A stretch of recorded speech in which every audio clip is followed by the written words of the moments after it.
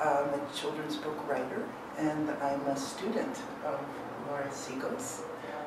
I encountered Laurie before I ever met her in college when I came across this book, Gallows Songs, which she translated poems by Christian Morgenstern. Can I interrupt you right now and say Yes. that I was only a co-translator with the poet W.D. Snodgrass. Ah, yes. When did you realize that writing was your work and that it was your job to be a writer? Well, the interesting thing is that I was writing before I knew the word being a writer. I came to England as a refugee child at the age of 10, or as I put it, at 10:30. And I came to live with a foster family in Liverpool. And it seemed to me, from the questions they were asking me, that they didn't really understand what had just happened in Austria and under Hitler, where I came from. So I asked for what in English is called a copybook, which is one of the, I remember they were purple books, little books with lined paper, with a red rimmed white label, and I think 36 pages. And I began to write what had happened in Vienna in that year after Hitler. And it's a terrible, I mean, from every kind of point of view, it's a terrible piece of writing. I had the feeling that one has as a writer throughout life, that I wasn't getting it right. So I put in thunderstorms and dawns and sunsets. Then my youngest foster sister, Ruth, had this little book translated into English. And from then on, I began to write socialist stories about the poor and all kinds of very sentimental things. Fast forward, I'm 10, fast forward 3 years. It's now war, and my mother has had to move away from within that mileage of the channel that German-speaking enemy aliens were not allowed to live in. And we had come to Guildford, where we were going to live for the next several years.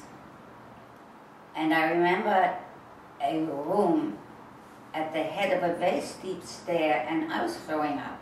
And between throwing up, my mother was reading me David Copperfield. And the light burst. I thought, that's what I want to do. I want to be a writer. So I had barely been writing for 3 years, badly, horribly, until the notion of being a writer had come to me by hearing David Copperfield. And when did you realize that you could do this as work and make a living at it? I never found that out. I found it out to this day. But there is another little piece of it. There comes a time, somewhere in your 20s, I think I'm not at all alone in this, where it occurs to you that you are a writer with nothing to write about. You haven't died, you haven't been in love, none of these large things have happened to you, you have no story. And though I knew I had these refugee stories, I had a sense that everybody already knew them. Until I went to a party somewhere in New York. I went to the new school to take classes in creative writing, or to meet people. This is the other thing. The other writers, the dream of the other writers. So we had a party, and somebody said, "How did you get to the United States?" And I began to tell one of my stories, and the room listened. Aha! This is it! I do have a story. I'm going to tell him, people are going to listen. At age 10, in a sense, you had this mission to get your parents back to save your parents from Hitler's Germany, and in a sense that was a writing assignment because the letters, you had to write letters. I just want to say, all of us children, almost all the children that I met, thought they were getting their parents out to doing something. But it's true that I began to write. They put us into a camp. It was really a workers' summer camp that they opened up on this bitter cold winter. And we were distributed into these little cottages, 3 or 4 children with one older child to take care of us. And I began to write letters. I think I addressed them to my cousins, Tante Anna and Uncle Ernst, who had already come to London.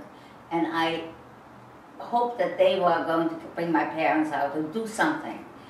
And I remember that I treated this project of getting my parents out as a piece of writing, because I remember thinking, oh, that's good. You know, for instance, there was in the back of the cottage, there were a couple of roses left over from summer. These decrepit-looking little roses with a little cap of snow on top, and I used these as my subject.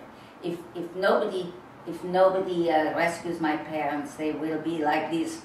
And I thought, oh, that's good. Oh, I'm good. It's funny that in these critical circumstances, the notion of writing a good sentence or having a good metaphor was already quite vivid in my mind and important in my mind.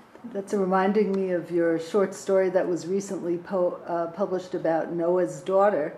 Oh, in which she also feels a great responsibility to write the correct or compose the correct message and to like save others. She keeps rewriting and re-editing so long that by the time, well, she actually never gets it perfect, so she never gets her message to God, which is, please don't do this. It's a bad idea. She wants to tell him, listen, really, even if you drown everybody, afterwards we're not going to be nicer or less violent or less like some people we know now. Sadly. Don't do it. It's not a good idea, but she never gets the message to him because she's still perfecting the sentence. Publishers sit next to me sometimes when I'm doing a reading. And as I've got my book here, and my editor Valerie will look over and say, but you're writing. I'm still, before I read it, I'm still editing and like Noah's daughter. You showed me a copy of Lucinella that you've read, and the published book is marked up with there's a wonderful changes. Story of Henry James, a character in Henry James. Doing that, having a published book, and he's still getting it right. Or in Camus, isn't it in The Stranger, isn't it the guy who imagines this one sentence and keeps working on it over and over again because he wants people to rise and take their hats off? I don't remember. Yeah, that's exactly. He reads that's the idea. That's the hope. Yeah. Well, you said that you rewrite not to pretty it up, but to find out what you're thinking, what you're talking about. And to get it absolutely. It may not be true, but I believe that it doesn't mean what it's supposed to mean until the word is in the right place and the comma is in the right place. Mm-hmm. It's an exaggeration, but that's the principle of writing. You're not making it pretty, you're making it right. I'm not a good inventor of anything, but once I've got something down, I love this process of getting it right. I enjoy it, it's a pleasure. It's what I want to do. And the idea of starting something new is painful and difficult and frustrating.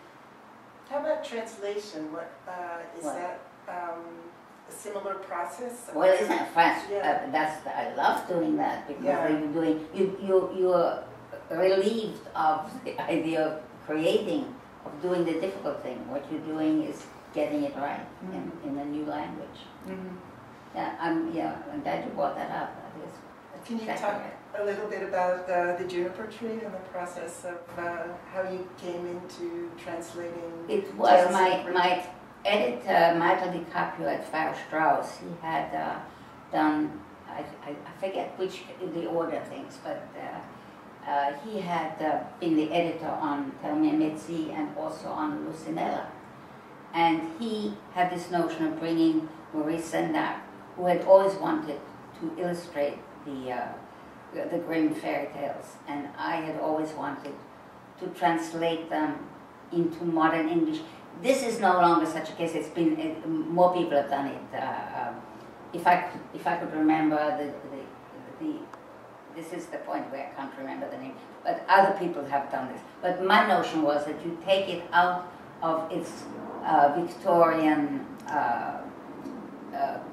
English, where girls are maidens and the language is stilted, or it is really a dress-up fairy tale language, which is charming. I find it charming now. At the time when I was doing this, I thought it was, and I was going to translate it into modern English.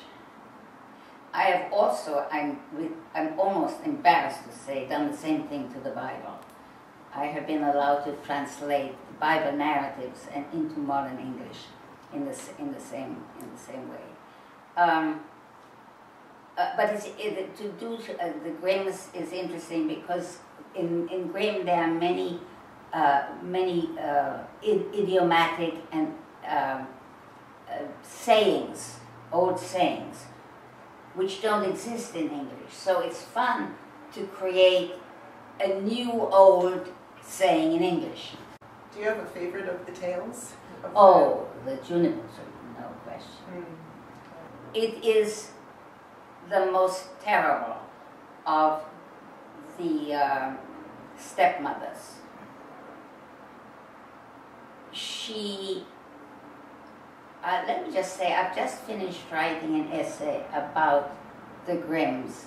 I've had the notes forever, and I just found the notes, and I've just actually just written it. It's called My Mother the Witch, My Father the Wimp. Because it's really about the horrible mothers and the fathers who don't interfere for interesting reasons, and they're being, I mean, they don't stop them. Mm-hmm. The question is, where are the fathers?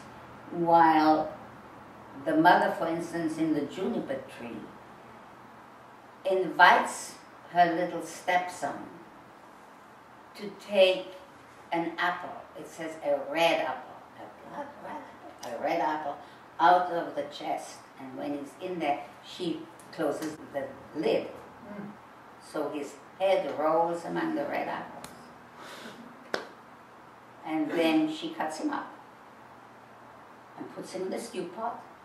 And little sister Anne-Marie, weeping salt tears into its saucer.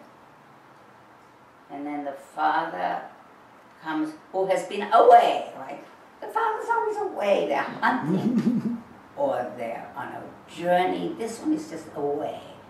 And he comes back and he says, where's my son? And the mother brings the black stew. Black pudding is famously a blood pudding. Not human blood, but lamb blood. So she gives it to him and he says, oh, this is so good, give me more. None of you are supposed to eat any of this. I'm going to eat this all up. And he eats it all up and throws the bones under the table.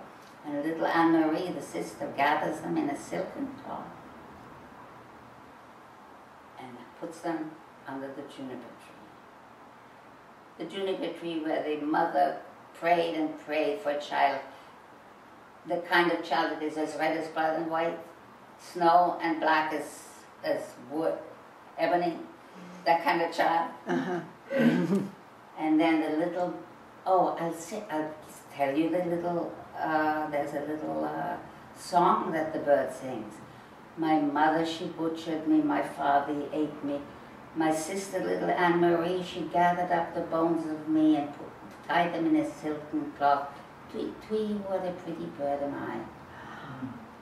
And the little bird flies away he becomes the instrument of justice, and he brings back presents. I always think this is a mistake, that the father should get any present, but he gets a gold bracelet or something. Anne-Marie gets shoes, red shoes, and the mother. You have to have this wonderful moment where the bird brings back a millstone. You know what a millstone is? Within the story, we already have a picture of it needing 20 young men to get the millstone up. And then the little bird puts it around his neck and flies back and squashes the mother. And the last words, I'm not sure that I can say them, probably something like, and there was steam and flames, and the little boy stood there, and he took Anne-Marie and his father by the hand, and they were so happy, and went in and had